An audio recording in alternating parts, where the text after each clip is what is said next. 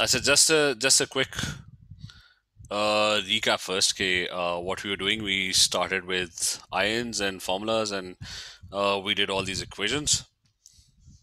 ठीक है, and we had just started talking about moles. So ठीक है, we had started talking about moles, and we did two formulas. One of them was moles is the amount of particles divided by the Avogadro's constant, ठीक है, and the other one was moles is equal to mass divided by AR or MR. And then we talked about significant figures, ठीक है, and we talked about solutions. N is equal to CV, which is concentration is equal to moles over volume.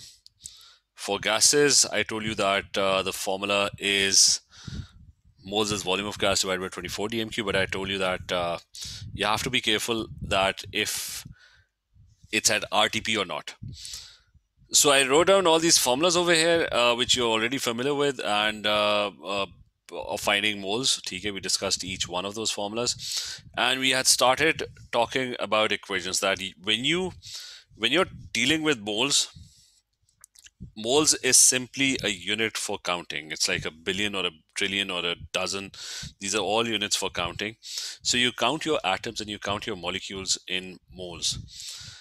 And what an equation tells you, I think this was the last thing that we were doing. So the equation tells you the ratio in which different substances are reacting. It's like a recipe. So, for example, you've got two aluminiums reacting with six HCls, and they're going to produce two AlCl3s and three H2 molecules. Uh, so your atoms, you're counting your atoms in moles. So if you've got 1.5 moles of Al, then the amount of HCl that's going to be produced is going to be in the same ratio. It's 2:6. So it's going to be 1.5 is going to produce.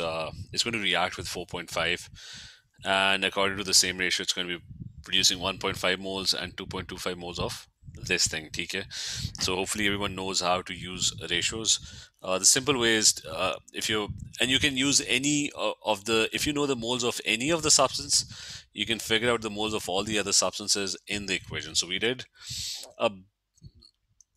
so we did a few questions on that last time, and I'm just going to repeat a few questions. Just let's make a just a second. I said let's just make another random equation. Let's make an equation related to there is ammonium, ammonium phosphate. So NH4 is plus 1, PO4 is minus 3. So it's going to be NH4 3 PO4 plus reacting with calcium hydroxide. So calcium is 2 plus, OH is minus 1. And it's going to produce salt, water, and ammonia. So water plus NH3 plus the salt that's going to be produced in this case is going to be calcium and phosphate, that's Ca. 3 and PO4 twice. Ca is 2 plus, PO4 is minus 3, so that's what our reaction is. ठीक है, we did this as well. Ahmad आवाज आ रही है? जी sir. अच्छा. So this reaction, remember, any equation that you're dealing with in a moles question, it has to be a balanced equation. So to balance this, calcium is 3, so there should be 3 calcium hydroxides. There's 2 PO4s, so you multiply this by 2. There would be 6 NH3s, and there's going to be 6 water molecules. So that's your recipe. I mean, you have the quantities, the whole number ratio. An equation always tells you the simplest whole number ratio in which things would react and in which things are going to be produced. So it's two of these would react with three of these, and together they're going to produce one of this molecule, six of this, and six of this. So based on this, you've got just 1 minute. Okay, there's azan. Okay, just 1 minute break for the azan.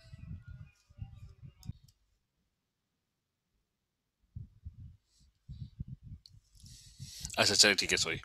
Um, we can now talk about this equation, TK. So I'm just going to give you a random number just for revising what we did last time. So you've got 0.5 moles of ammonium phosphate. Can anyone tell me what amount of calcium hydroxide would react with it according to the ratio? 0.75. TK, so this is going to be 0.75 moles. TK, so a simple way of using ratios is 0.5 divided by 2 into 3. That would give you 0.75. Can tell me what's the moles of calcium? Kosa, what's the moles for calcium phosphate? 0.25.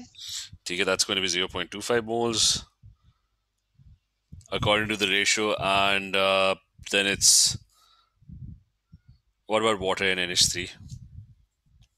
1. Not 1. It's I mean, you can use any of the moles for the 1.5. TK, so it's going to be 1.1.5 exactly. So water would be 1.5 moles, and this other one would also be 1.5 moles. Now remember, all your moles questions are simply this: you find the moles of one substance, you find the moles of all the other substances. The rest is just formulas. Okay, for example, if somebody is asking you to find the volume of the gas, NH3 gas, you can apply a formula. If they're asking you to find the mass of 1.5 moles of H2, you can use a formula. If they're asking you to find the concentration, you can just use the formula. But basically, every moles question is simply this: you find the moles of one substance, you find the moles of all the other substances. That's it. Uh, and in a similar way, very similar to this, there's going to be a thing called limiting and excess reactants. Sometimes what would happen is you'll be given 2 moles. So we're going to cover limiting and excess reactants as well very quickly. Okay, what is limiting and excess? Now, I'll tell you what excess is. Excess is more than the required amount. Sometimes you're going to add a substance more than the required amount. Not so there would be so it's not going to fully react in the reaction.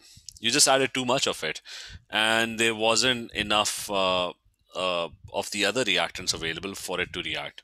So it's not going to be completely react. Never use this mole. I mean, whatever moles are given for the excess reactant, you're never going to use them in your reaction because they're not the ones that are reacting. Like for example, if you add 100, if you I'll take an example. For example, let's do the simplest one, 1:1. It's NaOH reacting with HCl, and it produces NaCl and H2O, right? So the equation is telling us that all of them, they react in 1:1 and they get produced in 1:1 as well. So if you've got 10 NaOH, it's going to react with 10 HCls and it's going to produce 10 NaCls and 10 water molecules. So that's the same ratio. Everything has the same ratio. So what if I tell you that I have let's say 40 moles of NaOH and I have 15 moles of HCl? Can anyone quickly tell me which one has been added in excess? Which one is not going to fully take part in the reaction? Sodium hydroxide. Okay, so sodium hydroxide is obviously in excess. What amount would actually take part in the reaction?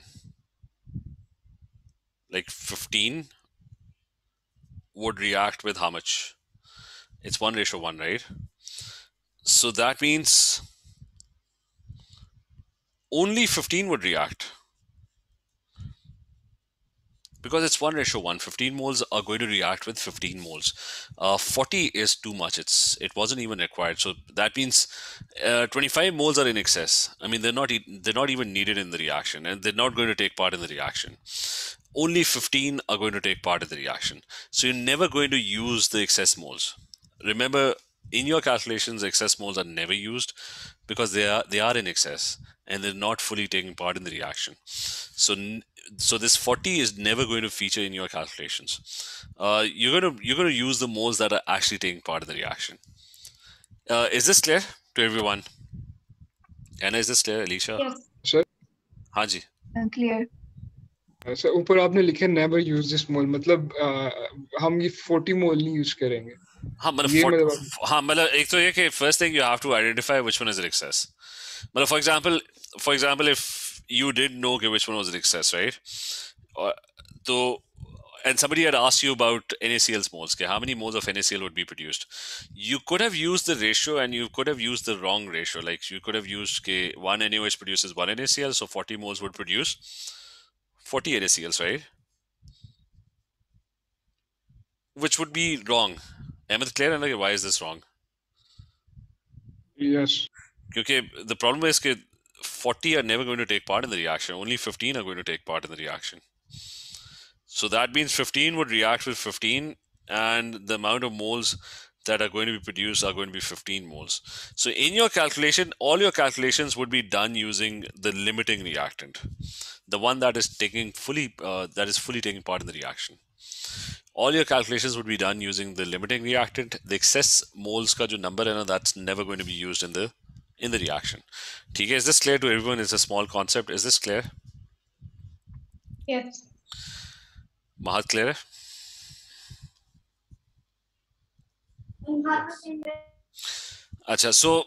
But this was very easy. This was easy. Why? Because it was 1:1. It was obvious that 40 moles is in excess.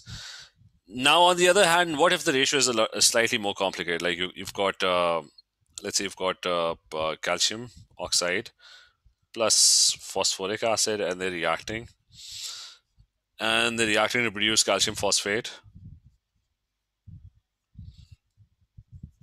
plus water. So let's say you have this reaction and the ratio is kind of more complicated. It's 3 calcium oxide, 2 phosphoric acid molecules, and you've got 3 water molecules. Now, if I give you two numbers, like I'm taking these two things, and I've got 50 moles of this, and I've got let's say 40 moles of this. Can anyone tell me which one has been added more than the required amount? Like which one out of the two is in excess? I've took 50 moles of calcium oxide and I'm reacting it with 40 moles of phosphoric acid.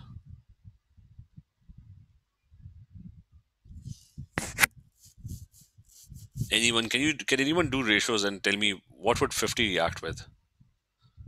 Maybe phosphoric acid. Kausa, what's your question? Phosphoric acid. That's right. Phosphoric acid is the one that's in excess. As now, the first thing is remember that the thing that's in larger quantity, that's not always the one that's in excess. Which one is in excess? It's the one that's more than the required amount.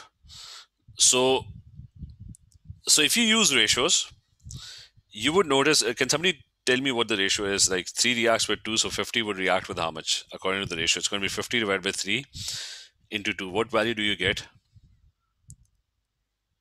What's 50 divided by 3 into 2?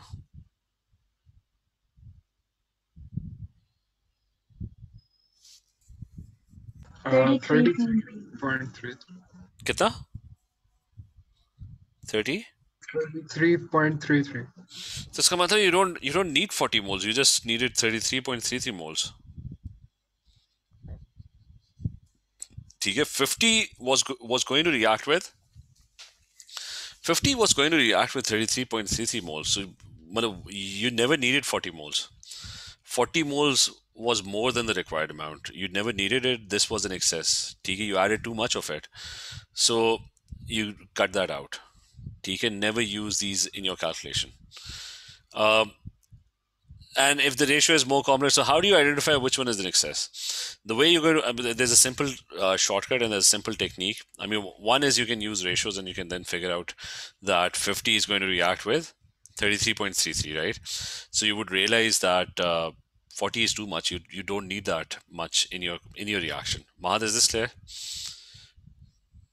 Mariam, is this clear? Alicia? Yes. Achha, so that's one way of doing that. But the slightly simpler method, because because if you don't identify which one is in excess, you wouldn't be able to find the moles of calcium phosphate or water, because whose moles are you going to use? Are you going to use 50 or are you going to use 40? Okay, so you're not going to use the one that's in excess. So how do you identify which one is excess? The shortcut is you don't have to write this. On the paper, what you can do is you take 50, divide it by its ratio, which is 3.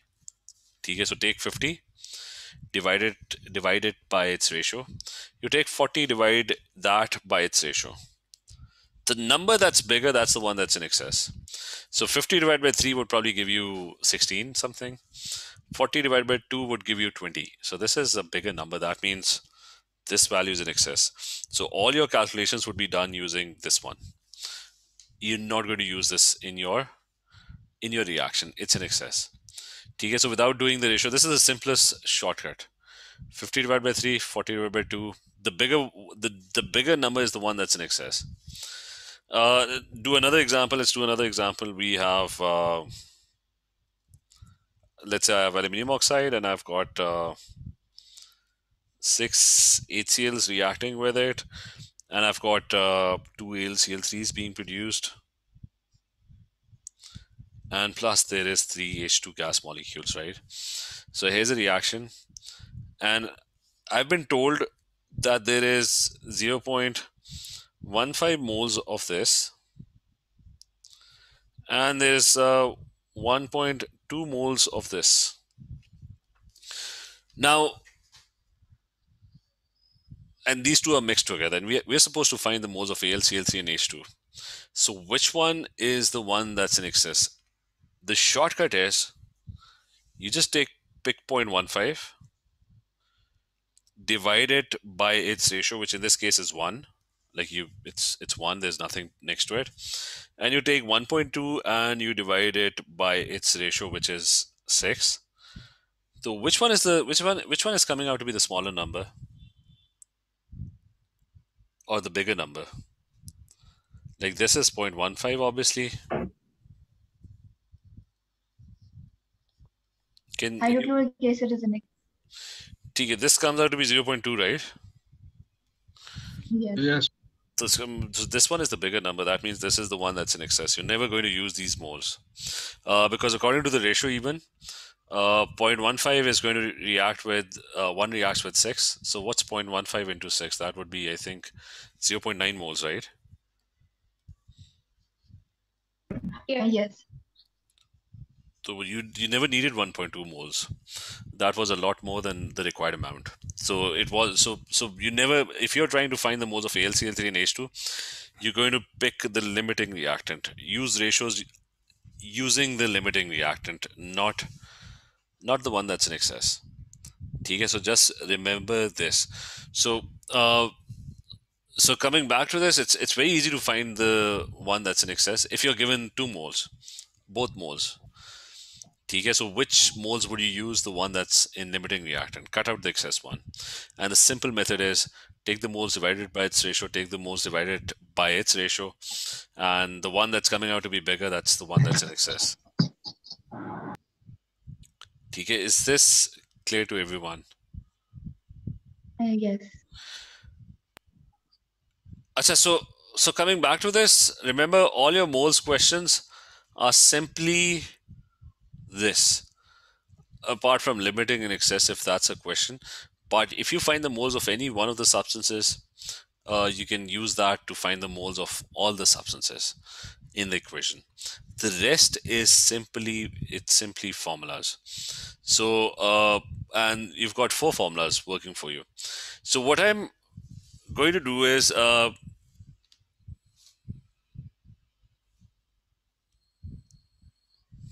because we have to practice questions, what we can do is we can I'll send you some questions, or we can simply jump and start solving questions. Just one second, let me upload the worksheet as well, because it's more about past paper questions, especially moles. I'm assuming that most of you are familiar with moles. So just one second. So in this worksheet, I've divided all the questions topic wise. Just one second, where's the moles topic?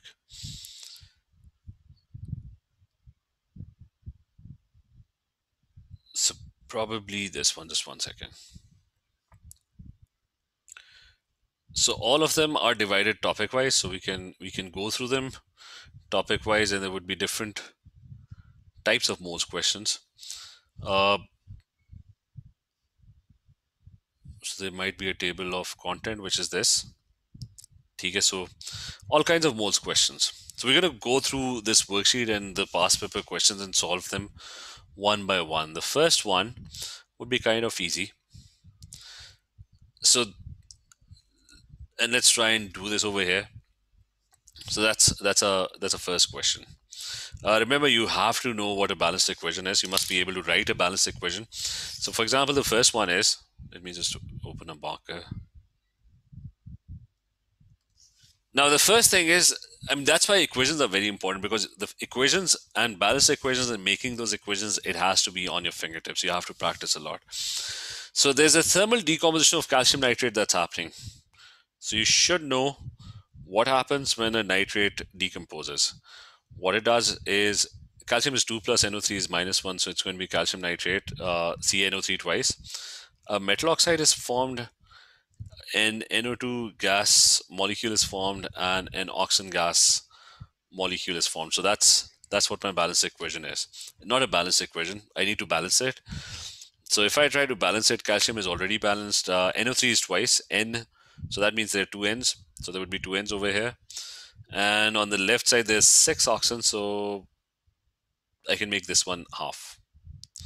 So now I have a decomposition equation where I have calcium nitrate that's decomposing. Remember, the rule is you find the moles of any one of the substances, you'll be able to figure out the moles of all the substances by just using ratios. So, and you've got your 4 formulas working for you. For now, I mean, we haven't done empirical formula, we haven't talked about yield yet. So right now you've got 4.1 grams of this thing.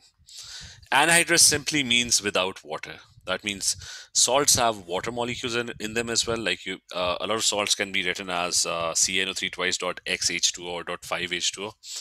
Anhydrous simply means that it's without water. So you've got 4.10 grams of this thing. And what is he asking? He's saying what mass of solid residue can be obtained. So this is a gas, this is a gas. The only thing that's solid is this thing.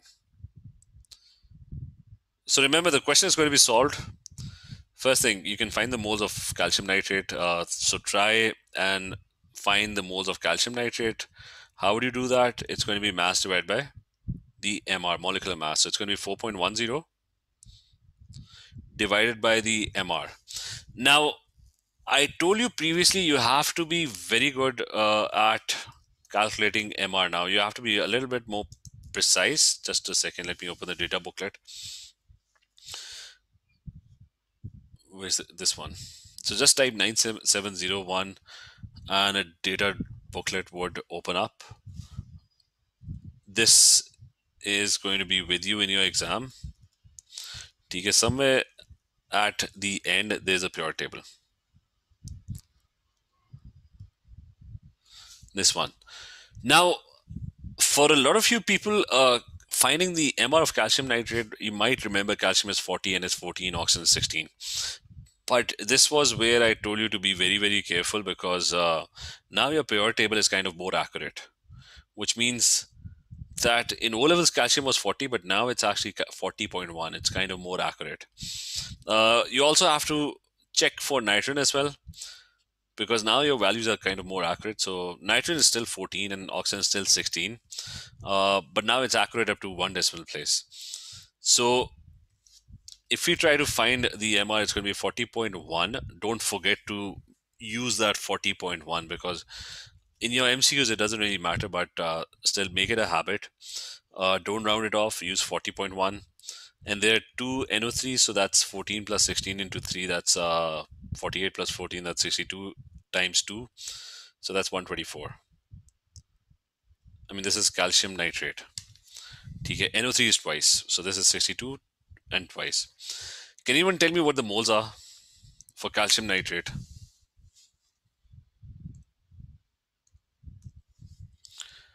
4.10 divided by this thing, which is 164.1, I think. I can...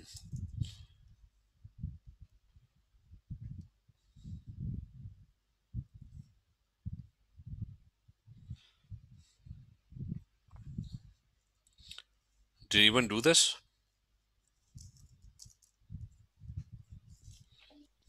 Yes, the modes are 0.032.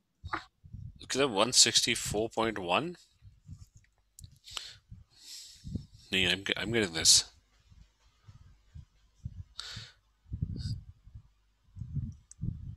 Can you redo this? Yes, I got the same answer. I said now this is also very important because a lot of times you're going to make a lot of mistakes on your calculator. Remember, use brackets in your calculator. I mean, if you want to write this expression, tell the calculator exactly what you're trying to do. Like if I want to write the, like, how do I, just one second, do this one. So like if I want to write this expression, I'm going to use brackets. It's 4.10 divided by, put brackets, and then it's going to be 40.1 plus 124. I mean, you can see the expression at the top, and so make sure you use brackets properly. You have to clearly tell, because the calculator is pretty bad at it, understanding your expressions. So you have to be very, very careful when you're using your calculator. And then I also talked about, remember, it doesn't really matter in MCQs. In theory, it's going to matter, because in MCQs, you just have to come up with the right answer. You don't even have to show you're working. But in your theory questions, you'll be asked to show you're working. So you're getting this pretty long answer. So remember, I told you something about the accuracy, or the, how many significant figures is this?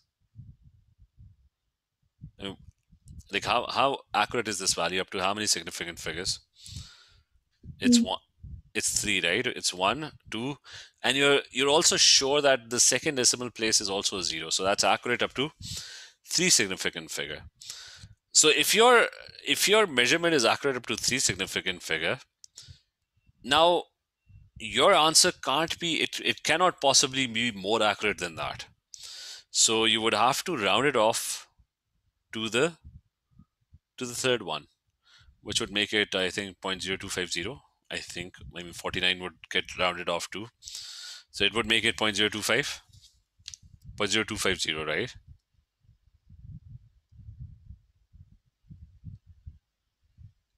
And these are the moles that we are getting. And he was talking about the solid residue. Remember, to understand the question properly, the solid residue, ignore the gases. He's talking about this one. It's 1:1. So this one would also be 0.0250 moles. And he was asking about the mass of the solid residue. So how do you find mass? Again, it's moles equal to mass divided by mR. So moles multiplied by mR would give you mass. So multiply this thing by the mR of this thing, which is going to be calcium and oxygen. So if I open the calculator, it's going to be, I would have to multiply this thing with the water, with the, put brackets, and it's calcium is 40.1 plus 16.0 and brackets closed and equal, and that gives me 1.4016.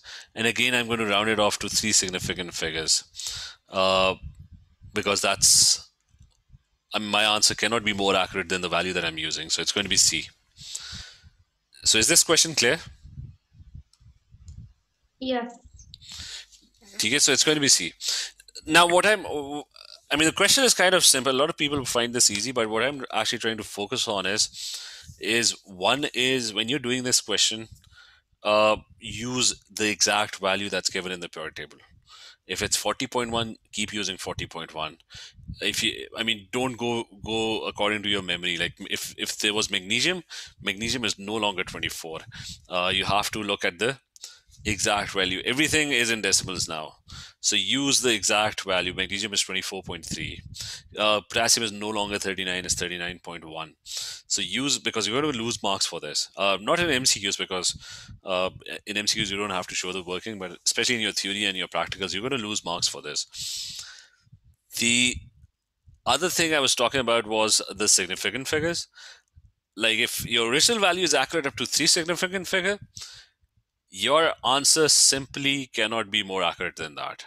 I mean, it can't be accurate up to 20 decimal places. I mean, your original value is, I mean, you're not even sure about the original value, like what comes after 0. Is it 4.101 or is it 4.1012? I mean, you're not, I mean, your accuracy stops at the second decimal place. So your answer cannot be more accurate than 3 significant figures. So you have to stop at that point. You have to round at the third one. Another small point which I probably did not discuss earlier is, and that is, if you look carefully, when I wrote on the paper, I wrote 0.0250, right? But in my calculator, if I can show you, I can't really show you. I mean, if you look at the working over here, I'm not using 0.0250 actually. I'm using the huge number that I got. Okay, so remember this one tiny detail as well, and that is, don't round values at every step. Like if your calculator is giving this huge number, keep using that number. Okay, take it forward, do another calculation with that. Then you get another long value. Unless you have to write the answer on a piece of paper, you round it off to 3 significant figures. But don't round off values on your calculator, because then you're going to lose. Like if some calculation has 3 steps, and every time you round off values, your answer would become, there's going to be an error in your answer. It's going to start deviating further and further away from the actual value. So don't round off values on your calculator. Okay, make sure you use the highest accurate possible value. Like if there was another step and I had to use this value, I'm not going to use 1.40. I'm going to use this entire thing. Like if I let's say if they were asking for some other calculation based on this one, then I would keep using this value. Only when I have to write on the paper, then I'm going to round the value up to 3 significant figures. Okay, so just make it a habit. There's no point, don't round values at every step, because your final answer would start to deviate from the original value. I mean, like over here, you saw that we got exactly 1.40. If you had done any of the mistakes, like if you hadn't used 40.1, or if you had started rounding off values at every step, then the answer would have started deviating just a little bit. Not that much, but just a little bit. Is this point clear to everyone? Clear? Yeah. Ahmed, Kausa, is this clear? Aisha, Alicia? Clear. As the next, sir yes. Sir हम और examples कर रहे हैं क्या? अभी और examples करनी है हाँ, ये तो पूरी वर्कशीट हमने करनी है. ओके सर ठीक है. I said this one. I said remember for MCQs as well. Just make sure that every year now you have another data booklet. So there's one second. I said every year you have new data booklets issued. So there's one problem that these values, even in the pure table, they kind of deviate every year. So I mean, this data booklet probably belongs to, I mean, there must be a year given somewhere. Okay, not sure about the year, but just remember that every year your values are kind of different. So your answers in MCQs at least would kind of deviate. As anyways, you've got this question, and this question is saying that there's a combustion of fossil fuels. It's a major source of increasing atmospheric carbon dioxide with a consequential rise in global warming. Another significant contribution. Remember, a lot of questions have really long stories.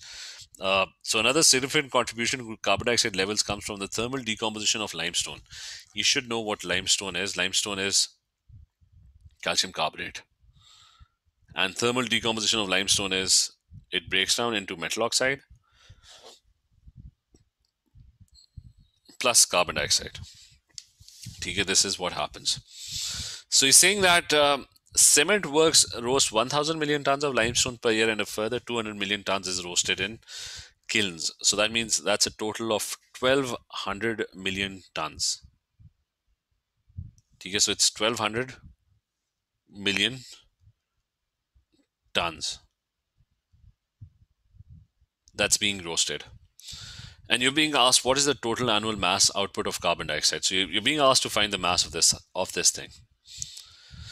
Now, one thing is your formulas deal with grams. There's one thing that you could do is you can convert a million tons to grams, but that's going to be tedious because a million is 10 power 6. A ton contains 10 power 6 grams. I mean, you have to remember this as well. Like a kg has 1,000 grams, which I'm sure you're sure of, and a ton has 1,000 kgs. So that's like 1,000 into 1,000 grams. So that's 1 million grams. As anyways, in this question, you don't have to actually do the conversion. You can just use 1,200 grams, solve the answer, and whatever mass that you get, just write million tons next to it. So the first thing is find the moles. It's mass divided by the molar mass, which in this case would be 40.1 plus this 12 plus 16 into 3. So that's kind of like 100.1. So we'll find the moles, mass divided by MR. So it's going to be 1,200 divided by 100.1. So I'm just going to include that, and I get 11.988 moles. And carbon dioxide is 1:1. So carbon dioxide would have exactly the same moles. So it's going to be exactly the same mole. It's 1:1. So whatever moles I get for calcium, carbon dioxide would have exactly the same moles. And how do you find the mass of carbon dioxide? That's going to be moles multiplied by MR. So I have the moles. I'm just going to multiply it by the MR, and so that's going to be the MR. Put the MR in brackets. So that's going to be 12 plus 2 oxygen. So that's 16 plus 16.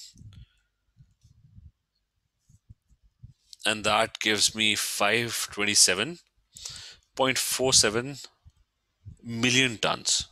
Remember, I'm just solving it in grams. I'm not converting into million tons. Whatever mass I'm getting, I'm just converting that into million tons or writing that in million tons. So since my answer is going to be accurate up to 3 significant figures, it's going to be 527. TK, is this clear? Yes, sir.